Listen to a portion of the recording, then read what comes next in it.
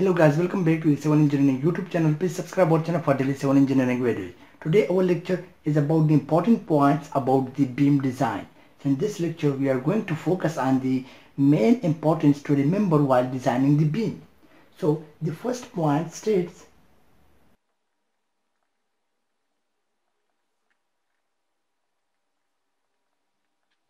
that the beam should have width to depth ratio of more than 0.3. So it means that the width and the depth ratio should always be greater than the 0.3. If I consider the beam in 3D, so let's suppose this is a beam,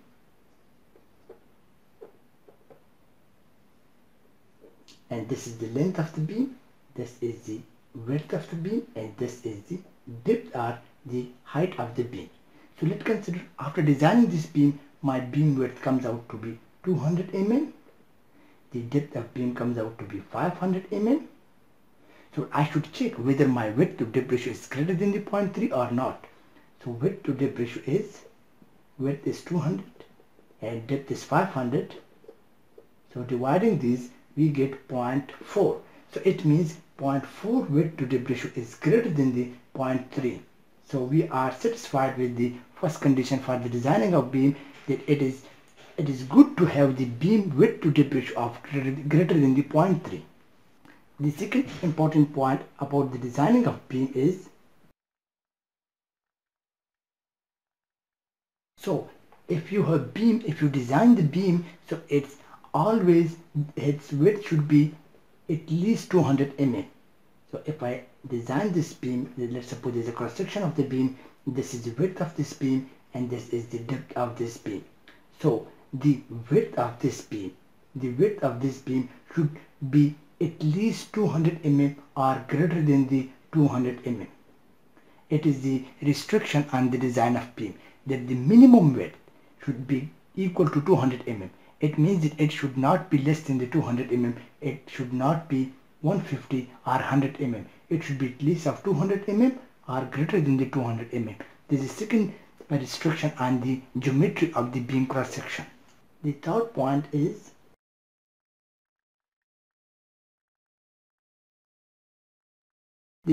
states that overlapping length or the overlapping should not be less than the 75 centimeter. If I consider this is beam, this is in a beam here,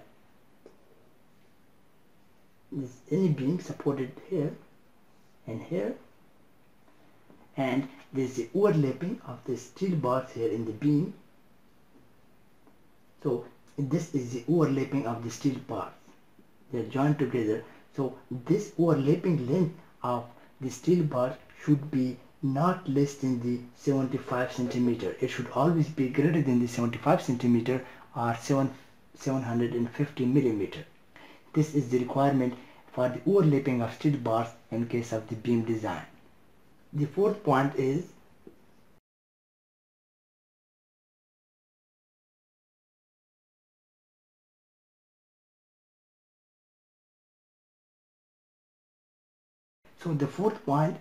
that when the depth of the whip in a beam exceeds 750 mm, the skin or side reinforcement should be provided in the beam. So to explain this, let's consider this the cross section of the beam, and this is the 3D view of the beam. This is the 3D view of this beam, and this is the cross section of the beam. So if this is my depth of the beam, D, and this is the width of the beam.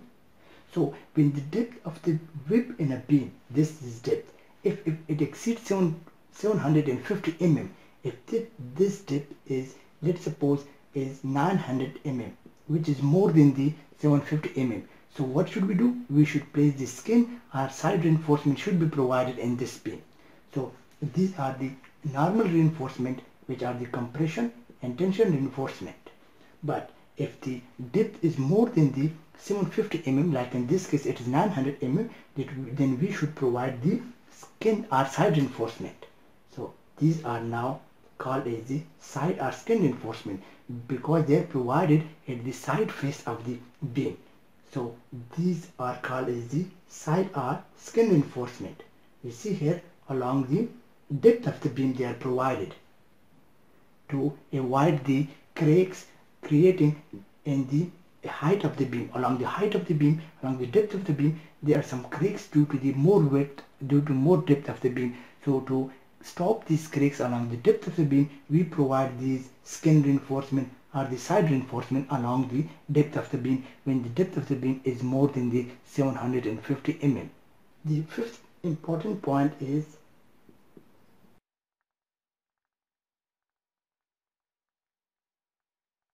now the fifth point is again about the depth of the beam. So here we can see here the beam depth should not be more than the 1/4 of the clear span. So if this is considered the length of the beam, which is the clear span of the beam, let's suppose is 5000 millimeter. So my beam depth should not be more than the 1/4 of the clear span. So if this is my beam cross section, this is the depth of the beam. So depth of the beam should be 1/4 of the clear span, and 1/4 of the clear span is 5000 millimeter. So it means the depth of beam comes out to be 1250 millimeter. So my beam depth should not be more than the 1250 millimeter or 1.250 meter. My beam depth should always be less than this value, because it is a requirement for the design that the beam depth should not be more than the 1/4 of the clear span. You should know the clear span, dividing it by 4, and it should not be more than the 1/4 of the clear span. The sixth important point about the beam design is